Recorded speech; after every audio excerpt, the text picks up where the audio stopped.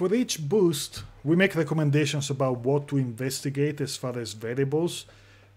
In the sample that you can download from EMU's website, this boost is for my personal house up in climate zone 7 in Colorado. So I'm scrolling down to find the table where we summarize the variables that we included in the modeling here, because those are very significant and they are driven by the conditions of each site and each climate. So looking at this table, you will find that for my personal house, we investigated how much to insulate the building, starting from a code minimum compliance, going to Passive House low, medium, high. We look at different levels of performance of windows, from code minimum to C, B, and A grade triple pane.